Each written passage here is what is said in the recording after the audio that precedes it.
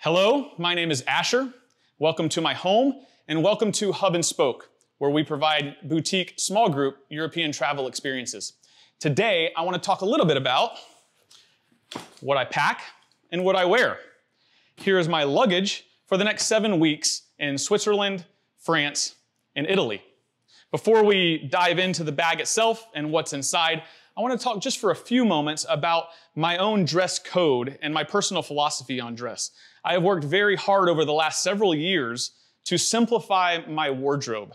What you see that I'm wearing right now is effectively the kind of clothes that I wear every day. Dark shirts, jeans or slacks or shorts that all kind of match each other. What I have found with a simplified wardrobe is that it reduces my cognitive load. It gives me much less to think about in the morning. It simplifies my life. And it makes things more enjoyable for me, and it makes me feel confident in my clothes. A lot of people, when they find out, ask me, Asher, don't people notice, or don't they think that you're wearing the same thing twice in a row? And the answer is absolutely not. In fact, they don't care. They're more concerned about what they're wearing because they spent all morning trying to figure it out. I subscribe to a less is more philosophy, as you can probably tell. I want less items that are higher quality, less higher quality items. They feel more comfortable, they fit better, and they last longer, I have found. A lot of people call this concept a capsule wardrobe, which means everything in your wardrobe works with everything else. I can effectively reach into my closet with the lights off or my eyes closed, and I can pick out a shirt, and I can pick out pants or shorts all the way down to my socks and ensure that they're all gonna work together. So now that we've talked a little bit about my dress code and philosophy, let's go ahead and tear down the bag and see what I pack. So here's a picture of me somewhere in the airport, someone snapped. This is about what my backpack looks like. This is my capsule wardrobe in effect. Some jeans, my heaviest pair of shoes that I take, and a comfortable jacket that can act as also a blanket or a pillow on the planes. So here's the bag itself. I'm gonna start unzipping and showing you what is in it. So I love this bag. This is from a company called Air, A-E-R. It's the Travel Pack 2. My wife loved this backpack so much that she started stealing it and using it, so we bought her one as well. So we have 2 of these. I understand not everybody wants a backpack. I love wearing a backpack. This is about 18, on a very heavy side, 19 or 20 pounds, so it's very manageable for me. There are other options. So my wife in particular, she waffles back and forth between backpacks and rollerboards. Here's a rollerboard that weighs effectively nothing. It's from IT or IT Luggage. And there are a lot of different options, but the core premise is we do everything we can not to check a bag on the way to Europe. Once it's lost, it can ruin several days of your vacation. On the way home after you've bought a lot of stuff, that's okay. You can check bags on the way home because you are able to be patient waiting for it to show up. I love a backpack also because it keeps me hands-free when I go to get something to eat, as you saw in the picture, or to the restroom, or to run errands. I don't have to ask somebody to watch my stuff. It's not banging into people while I'm carrying it with my hands. And I just really prefer it over everything else. So on the inside, I'm not gonna get into every single thing that I packed. Melissa and the How to Pack for Women goes through literally every detailed item, which is absolutely wonderful for her. But remember, this is How to Pack for Men. And so I trust that you're bringing your toothbrush and your deodorant. And so we're not gonna get into the very minutia of it all, but I wanted to show you some important things. The first is this Anchor travel charger. I'm trying this for the first time on this upcoming trip. Here's the adapter that works in Europe. This travel charger and these cables that you see right here, they take care of all of this stuff. So now I don't have to take all of these cables. I can just take one charger to charge my laptop, my watch, my phone, and a few other items that require electricity. I always have a pin handy, and also new for recent traveling is I've got these little Clorox disinfectant wipes. And that pretty much covers this front area.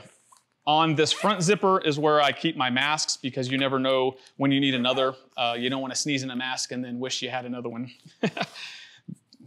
Travel tip number 37. This very top small zipper section right here is where I keep passport, wallet, cash. I also will drop my watch into this little section right here when I'm going through security. Talk a little bit about headphones. I have basically fallen in love with these Apple AirPod Pros. They have noise canceling built into them. This is all I take. We have lots and lots of headphones in this family. Another option are these Bose QC25s. The great thing about these is they actually plug into the back of the seat when you're on the plane going overseas so that you can watch videos but still have the noise canceling headphones. Somebody with me usually takes these from me, and so I don't get the opportunity to use them. My wife uses the over-ear version of these Bose. She doesn't mind giving up the extra space to carry those around. The extra comfort that you get just in those 8 to 10 hours in the airport traveling over and back is worth it for a lot of people. So those headphones are definitely an important thing to bring. So that kind of covers this front organizing panel that I'm not showing you every little item that I bring, but it kind of shows you the gist of it. And then in the back of this Air Travel Pack 2 is where you can keep your laptop. So I keep my laptop back here. On a very busy work travel schedule, I might also take an iPad, which slides right in there with the laptop. A few other items that I did not pack in here. Wanted to show you, if you do a rollaboard, the wonderful thing about taking a rollaboard like this is you can take a very small backpack and keep it light to keep your personal effects in for the trip over there. Instead of taking that, because I already have something on my back, I actually pack inside of my backpack. I carry this little bitty lightweight backpack that has kind of mesh. It's not very comfortable, but it reduces in size to not much bigger than this. And so I take this for if I have to go to the grocery, or if we're running errands, or if we're doing a day trip where we might need sunblock and a rain jacket and things like that. I'll throw that on my back during the trip as well. Of course, it takes up zero space in my bag. So let's go ahead and open up the main compartments. If you can tell, I don't know if you can tell on the video, but you can see I'm not using the full depth of this bag. You actually can pack more. I just prefer not to because it starts to get a little heavy and unwieldy. So now that we're jumping in here, let me undo these buckles. Now we're on the inside and the good stuff. Here's my toiletries bag. This is from IKEA. I think it cost like $4, and I'm not gonna dive into all of the personal effects, but this is where I keep my toothbrush, medicine, all that good stuff. We'll get to shoes in just a second, which are in a different compartment. Here's the key to my packing, is what we call packing cubes. This is my clothes. So here's packing cube number 1, and then a little bit smaller packing cube number 2. They fit perfectly in this travel bag. These are actually from Air as well, and so they're literally designed to fit in this backpack. And then the final compartment of this bag is where I keep my second pair of shoes, so also my rain jacket. So I have a rain jacket. We'll get into that in just a second over on the couch. And then I have a second pair of shoes, which, just like my sister, I usually just keep them in a H-E-B grocery bag. So I've got a pair of kicks here with all of my socks buried in there as well. So that effectively covers everything in this bag. There are a few other little knickknacks that I've experimented with. One is these sleep masks. I keep thinking that they're gonna work for me, and they just haven't. I got this silk one, but when I finally fall asleep, it slides off my head. I got these little guys, which look like a bra for your eyeballs. And they're comfortable, they're great. If you really need one, I would recommend this. I'll find a link for you to give it to you. It's called Bucky. But they just don't work for me. I end up typically just falling asleep anyways. And then another thing that I did not show you or did not have packed is right here on the side of the backpack is where you can keep a coffee mug cup. I have a travel coffee mug, or just a water bottle if you're traveling. A lot of times I'll recommend just getting a plastic water bottle at the airport once you're through security, and then you can use that plastic water bottle for the rest of your trip effectively. And then if you're on a day trip and you finish your water and you're tired of carrying it, you just throw it away and get another water bottle. Another travel tip. And then I think finally over here is this rag. This is like kind of like for glasses. I switched from no glasses to glasses, I think somewhere along the way. And I'm always wiping down my glasses because they get kind of smudgy and that kind of thing. And I just like a really big one of these. It usually sits in the car or in the front of my bag somewhere. So that's effectively everything I've got here. Now let's move over to the couch and we'll talk about the actual clothing that I pack. Okay, let's dig into what I actually pack. Just as a reminder before we get started, your clothing and what you wear is very personal. As I mentioned earlier, what I pack to Europe is also more or less what I wear at home. Don't go out of your way to go buy new camping gear or pants that turn into shorts with zippers. Typically, that just does not serve you very well. We want to buy and own key pieces that are going to work for you at home, just like they do for you abroad. Another thing that you're going to see very often in my clothing is I lean heavily towards merino wool over other fabrics like cotton. It is definitely lighter, which is something that I'm always looking for. It dries considerably faster, so when I do laundry, again, I'm going to be gone for 7 weeks. You may be with us for 8 to 10 days, and you may choose to do laundry somewhere in the middle of that. We strive to stay in places that have washers, but they often don't have dryers. That's just not a thing in Europe as much as it is here in the States. Their energy prices are much higher, and they have a lot less space typically than we do. So I want to be able to wash things, hang them up in my closet, or put them on the side of the bed, and I want to wake up in the morning and I want them to be dry. Merino wool accomplishes that.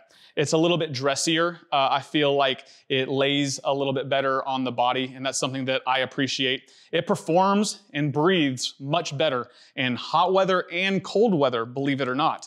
The nature of merino wool is it allows it to breathe in the hot temperatures, and it allows to keep you warm in the cold temperature. The t-shirts that I wear, which we'll show you in just a minute, are called the 72-hour t-shirt. They say that you can wear them 72 hours without them stinking. You will stink in 72 hours, but they say that the t-shirt won't. I don't wear mine for 72 hours, but you're welcome to give it a shot. I put my jacket on to start with what I wear to the airport. This is typically what I'm wearing, as you saw in the picture earlier.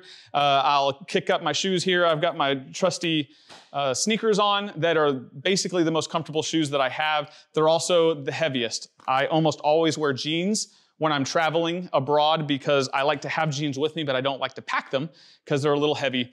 And then I always have a jacket because sometimes it gets cold in the airport or on the planes, and this can be used as a blanket or a pillow somewhere along the way. And it's one less thing to pack in the bag. So I mentioned my shoes in the plastic bag. This is my second pair of shoes, some kind of sneakers. We have a whole blog entry on different shoes to wear. I am taking these on this trip, but I also absolutely love Adidas Ultra Boost in black. If you just really need a new pair of tennis shoes, they are by far the most comfortable shoes I have ever put on my feet. I did not mention these because I didn't see them in my bag, but they were packed in my bag as a pair of flip-flops. Sometimes when you're traveling and you're doing a lot of adventures and your dogs are barking at the end of the day, you just want to put on some flip-flops when you're back at the villa, the chalet, or the hotel. So let's get into these trusty packing cubes. I think you're going to be surprised at how much fits in one of these. We're going to start with t-shirts. So these t-shirts are, they're 75, 80% wool with a little bit of nylon, I believe, to make them a little bit more durable, but they're very comfortable, extremely comfortable. They're made by Proof. I believe you buy these on a website called Huckberry. I'll provide all of that. So there's a black, here's a navy. I think I've got a graphic for you that I'll show you all of this stuff laid out to talk about my capsule wardrobe. You can see these are all kind of dark style t-shirts that all work with all of my other outfits. And so that's 4 t-shirts, 3 here and 1 on. That's 4 t-shirts that I can, if I need to, if I really got cornered and wasn't able to do laundry with the properties of this wool, I could wear each of these shirts twice. I try not to wear anything that touches my skin more than once without washing, but you can. So that's 4 shirts.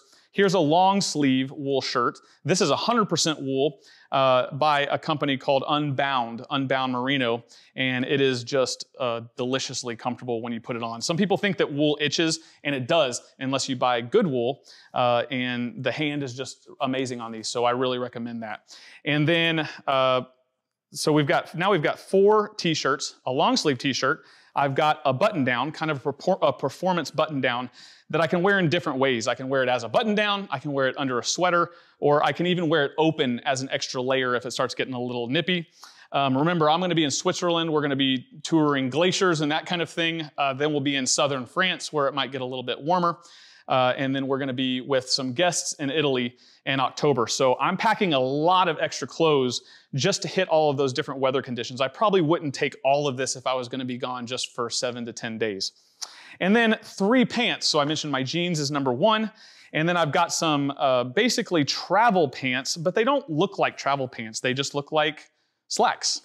But it's really nice. There's a hidden zipper in here that I can stick some extra cash in and not be worried that it's gonna get stolen. And they perform very well. Water and liquids just fall right off of them if you have a spill. and I can easily wear these twice without washing. And then I have another pair of performance pants. These are by Proof, the same that made my t-shirts. And then I have these slacks, kind of khakis, standard khakis, that are also a performance fabric made by a company called Outlier. And I absolutely love these pants. They're extremely light, great performance. They breathe great, and I think they look pretty sharp. So now we've got 3 pair of pants, a button down, a long sleeve t-shirt, 4 t-shirts, my jeans, and then this trip, like I said, we're gonna be in some colder weather maybe. And so I'm packing a thick wool sweater to go over all of this. This takes up maybe 10% of my bag. So it's definitely not necessary to pack, but I had the space. And so I'm packing that with me as well. This is from Banana Republic, and my sister turned me onto this. They were on sale from like $100 down to $20, and so I bought that, and I love that. I'm coming off screen for just a second to grab some other clothes that I did not have in my bag, and we're gonna talk about jackets. Take a rain jacket, just something very standard. It's not flashy, it's not exciting. It's actually not even that high performance, because I've found that we're not that kind of adventurers. We're not going camping in the wilderness for weeks on end. And so I need max an hour of dry before I can find coverage. And so this rain jacket from North Face was something I found on sale years and years ago. I still wear it, and it's still great. So what I'm gonna do is, on this trip, I have a little bit heavier jacket that I'm gonna pack instead of the one that I'm wearing now. If you've traveled with me before, this is almost always what I'm wearing. This jacket is from Western Rise, and it has a little bit of water-resistant properties. It kind of has a quilted look to it, which I think is a little bit dressier, but it still feels super comfortable and casual. But I am going to instead take this heavier jacket by a brand. The brand is called Relwyn. This is the first I've had of that. I just liked the jacket. It's nice and cozy on the inside and a little bit heavier. And so I'll probably wear this on the plane so that I don't have to pack this heavy jacket, even though it does fit. But now you're looking at this thick, heavy jacket, a thick, heavy sweater that would not typically be needed unless it was gonna be a little bit chilly and cold, that are now in my bag that wouldn't be in yours. And then I have several other options. Here's another, as you have probably learned, I love this brand Proof. This is a Henley, which I absolutely love for layering because it gives a little bit of a distinction there with snap buttons. So it's not just looking at a t-shirt every time. I've got a couple of other sweaters that are a little bit dressier, and then I have kind of a more athletic wool sweater that I use if we're just doing kind of outdoor adventure style stuff. So I'm not packing any of that on this trip. I just wanted to show it to you. So all of this, except for this jacket, fit into the single packing cube. Here's my second packing cube, and then we're pretty much wrapping it up. Here's a luxury of mine, this go-round. So I'm trying to take this because at home, I almost always wear hoodies when I go places. So I have this hoodie, and I have not packed a hoodie. Sometimes I'm afraid they're a little bit too casual, but I'm gonna try to get away with this one. Again, this is 70, 80% merino wool, surprise, surprise. It is very, very nice. It's not luxurious because it's a hoodie, but I feel like I can wear this in a snappy casual environment and still get away with it. And so you're probably gonna see me in this hoodie a lot over the coming weeks and months. This is from Unbound Merino, the same company that long sleeve wool shirt came from. I take a pair of swim pants because you never know. It's probably gonna be too cold to swim, but there might be a hot tub. There might be other opportunities to put on swimsuits, so I take that. I take all of my boxers, which I'm taking 1, 2, 3, 4, 5, 6, way more than probably necessary pair of boxers. That gets me through an entire week, including what I'm wearing. So 6 pair of boxers gets me through an entire week without having to do laundry. And then a pair of athletic shorts just for working out, exercising, and that kind of thing. So that covers almost everything that I'm taking. There we go, there's one more that got snuck in here. And then I take a pair of jogger pants. These are just athletic pants, kind of modern sweatpants, if you will. And I love having a pair of pants like this to wear around my accommodations and where I'm staying. So when I get home at the end of the day and I want to chill out, there's a chance I'm still with friends or guests, and I don't want to just be a complete slob, so I'll wear these jogger pants. I also use these when I'm traveling on the train or something like that, and I just want to be comfortable. I'll wear these in a t-shirt or a sweatshirt. and I'm good to go. So that is everything that I'm packing. I will throw the picture of all of these clothes together so that you can see how they work as a capsule wardrobe. And I'll also make a list of where I found some of these if you're interested in getting them yourself. So that's about all I've got for you today. Thanks for watching. We would love to travel with you someday. If you'd like more information on what we do, visit gohubandspoke.com. We'll see you next time.